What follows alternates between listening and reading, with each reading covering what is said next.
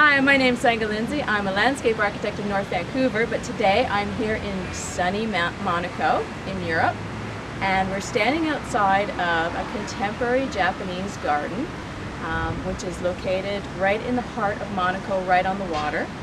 And we're standing at the outside of the gate, and gates were typical of entry points into a garden and welcoming visitors through this passageway. And the interesting part about this gate is that it has, if you notice on the rooftop, two tiled figures, and those were to ward off evil spirits or evil presences into the garden.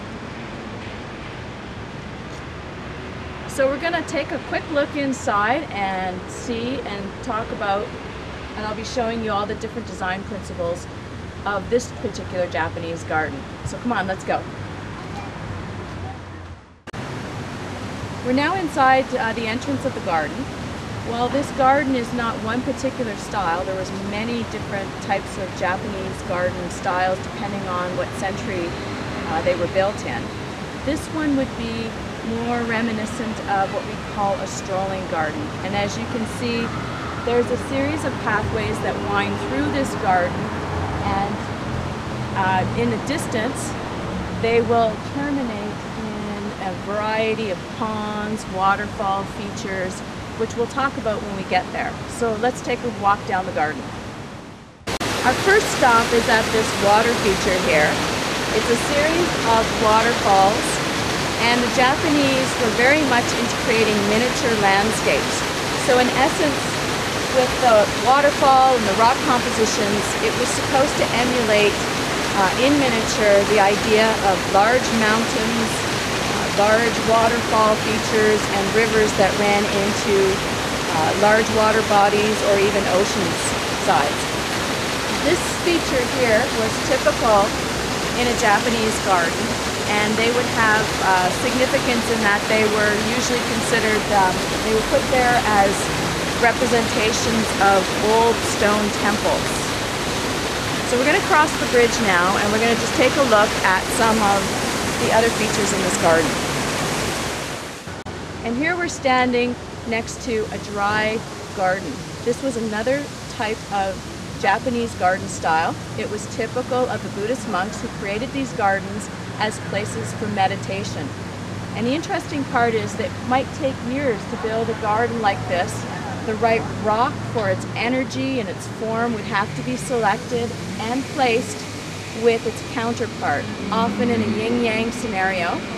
And if you note that the gravel has been raked artistically on the bottom, typically these would represent things like islands, and the water that was raked in the gravel would emulate the oceans, the currents of the oceans or the waves of the oceans.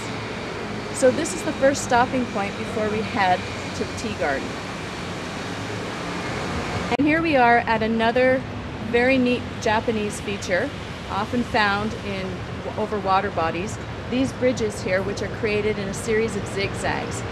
It's a technique the Japanese use in order to force the person who's walking across the bridge to turn in various directions. That way he would get full and different views of the garden as he turns back and forth across the bridge.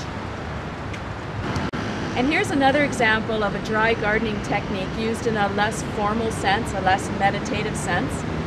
As you can see, we've got the large stone features that border the raked gravel being the ocean. And in the middle of the gravel, we see rocks jutting out. Oftentimes they were representative of islands, or they could also represent certain elements of nature. And for example, that one in the middle could represent a tortoise. Tortoises were often used in Japanese garden design. It represented longevity. And as you can see in the far back, we've got a clipped azalea. And clipped azaleas, boxwoods were miniature plants that were used, and they were to emulate the forested green hillsides of Japan. See, there's a collection of koi, and koi was considered a sacred fish. They're a prized collector fish as well. And it's not uncommon to have someone pay up to $200,000 for the ultimate prized koi.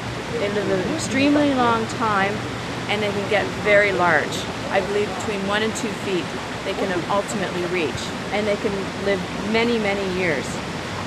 Now, other elements in this garden are, if you look next to the pond, across the pond, the clipped pines. Now, the clipped pines have been done in a bonsai method or style. That's to keep them dwarf in size.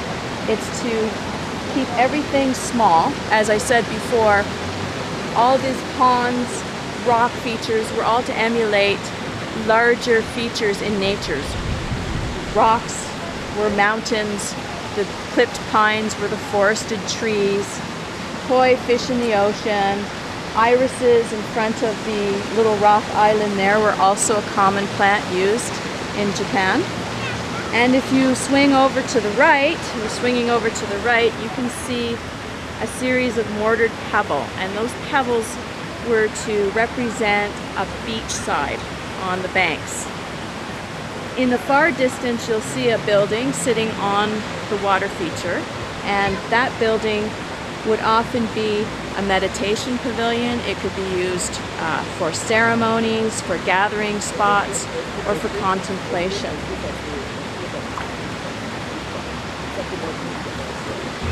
Our last stop before the tea house was that the visitor would stop at this water basin, and the water basin was deliberately cut to be low and small, and what it would do is it would cause the visitor to lean over, invoking this sense of humbleness before he entered the tea house.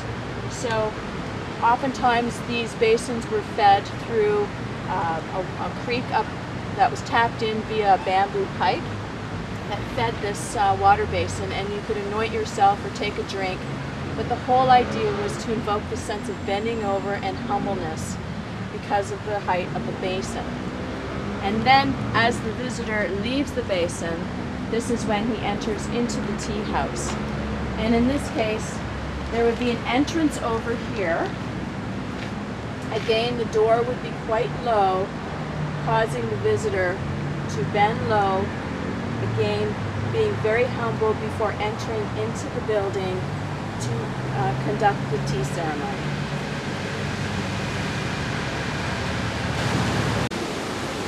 And as our final stopping point, I'd like to point out to you this red bridge. Red is my favorite color, and not for an unknown reason. In Japan, red was a common color. It meant power, it meant grounding or success. And so you will often see red painted on certain fixtures on a building. Red bridges were very common, and from a designer point of view, perfect accent point in a garden with green. So I hope you enjoy your little tour, and if you want any more information on gardens, garden design, styles, please visit my website at sengadesigns.com. See you next time.